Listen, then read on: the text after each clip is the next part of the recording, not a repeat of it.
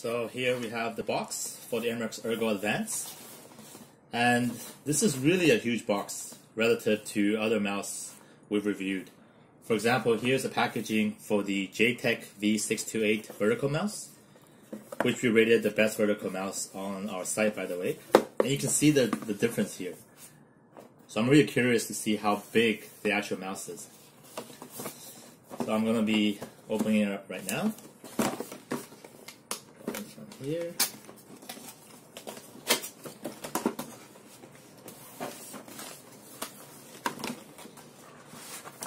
We have this box here.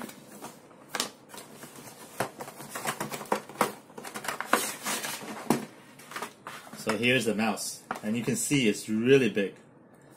Just to give you a comparison here, this is a normal laptop mouse, and you can see the difference is really noticeable. Open it here. This is the mouse itself.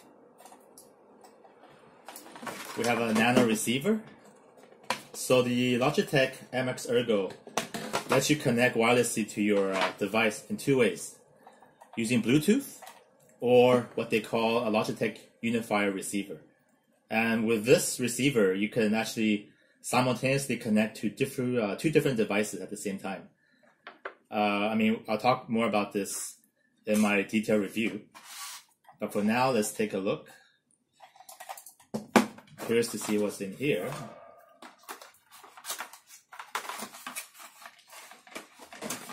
So this looks like the cable to charge the mouse.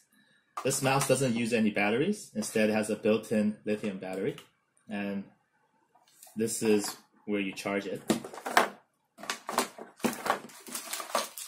There is a base here.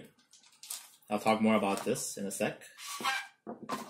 So that's it for this packaging here. I'll set aside. I have this sticker here to remove.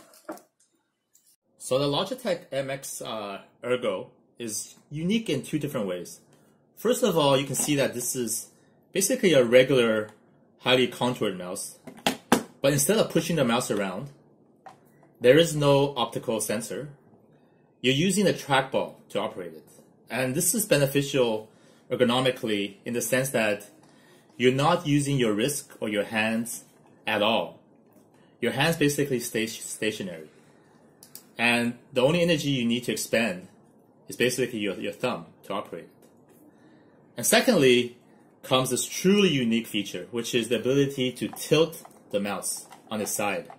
So we have this metal plate here. And by default, when you position it like this, it's flat. But if I press down here, now it's at a 20-degree angle. And when you do this, you essentially turn this into a sort of a vertical mouse where your wrist and your hands are more aligned.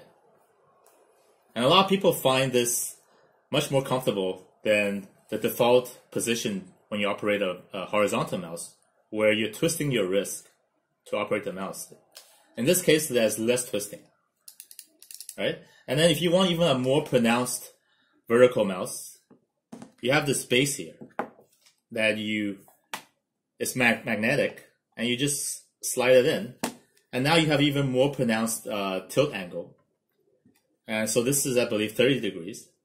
So at this angle, it behaves almost like a vertical mouse, and you further reduce the twisting between the hand and the wrist to operate it. So what I really love about this mouse so far, first of all, is the large profile, the ability to tilt this mouse, and also the trackball.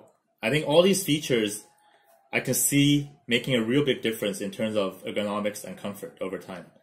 And a lot of people can't get used to a vertical mouse or find it less accurate and whatnot.